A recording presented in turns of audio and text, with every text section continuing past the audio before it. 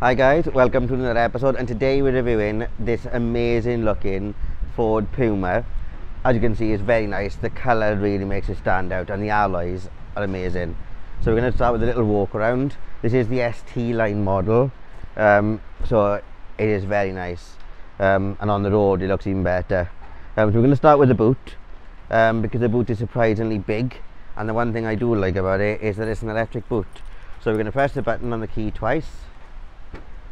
And this is also a hybrid model, which is always great, and fuel economy marvellous. Now as you can see, it's got, the boot isn't so deep but it's big. My wheelchair does fit in there. You do have to take it apart, which you'll see in a bit, but yeah, it's a good boot. It's got little hooks as well. It's got the 12-volt charging socket in there.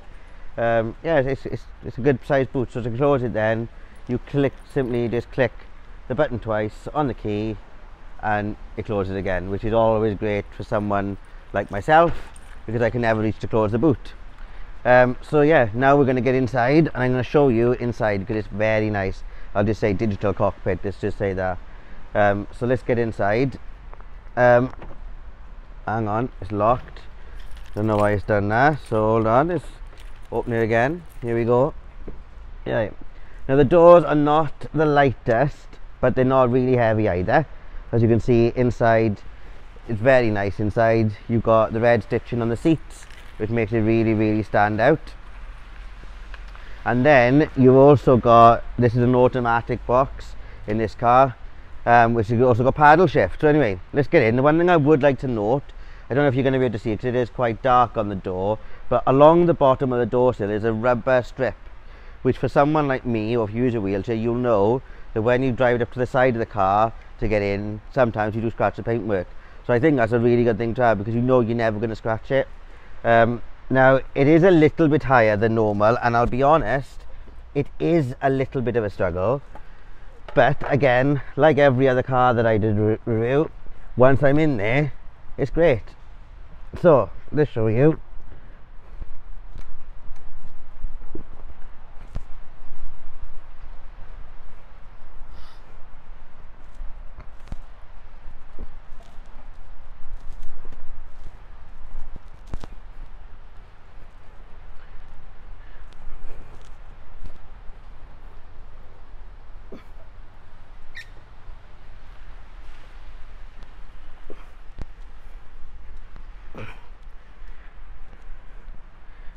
Right, so we're in, and as always, my steering wheel is the best friend, kind of pull me in.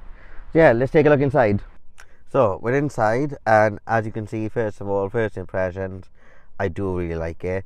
As you would have seen, it was a bit of a struggle on the way in, like I said, but that's only because it's just a little bit higher up. It's like a beefed up version of a Ford Fiesta, really, but the gap isn't very big, so that's a plus. But it's just the height difference for me. But once we're in here, it's really nice. There's a lot of things going on. We've got a digital dashboard, which I really like that. We'll come to that a bit later on. It's got electric windows, electric mirrors, automatic lights, electric wipers. What else we got? There's like loads on there. There's cruise control, speed limiter. It's got Bluetooth, DAB radio, Apple CarPlay, Android Auto when you plug your phone in with a USB. It's got heated seats. It's got flappy paddles, and it's got a normal handbrake, which I've got to be honest, I haven't driven a car with a normal handbrake for such a long time. Really weird though, but it does just feel nice to have the handbrake there. It is a hybrid model, so riding around town you don't even notice much fuel being used, which is always a bonus. Is it comfortable? Yes, but because it's the ST-Line, I do feel it's a bit firmer than maybe a different model. But other than that, it's lovely. You got a nice large screen for the entertainment system, which is great. So yeah, it's a really nice car, first impressions. So now we're going to go for a drive, and we're going to take a look at it.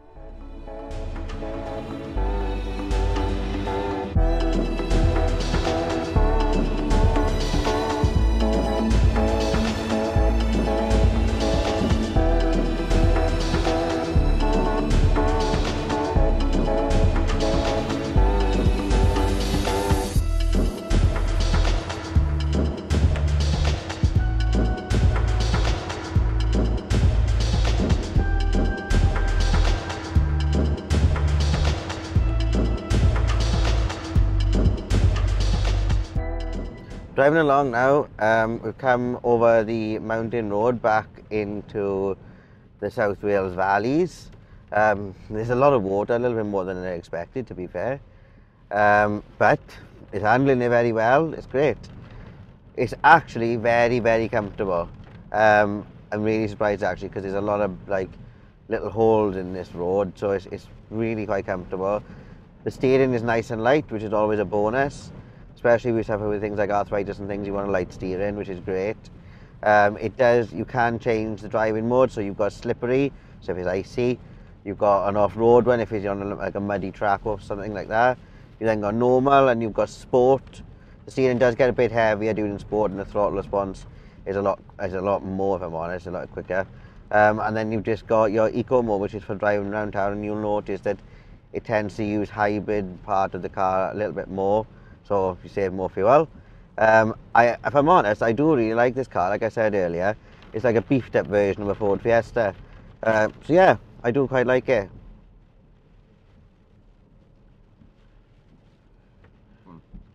Right, so we've driven along and we've come up to another point on a mountain in the South Wales valleys.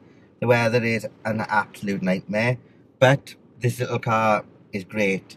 There was a lot of puddles, gotta be honest, didn't struggle at all, went straight through them, nice and slow, kept it going, marvellous, absolutely marvellous. And with the different modes as well that it's got, like trail and slippery, we had to put it into trail at one bit. Again, not a problem. So I've got to be honest, I'm going to rate this car. So we're going to start with practicality, is a 3. Reason being is because, yeah, the chair fits in the boot, but once it's in there, there's not really a lot of room.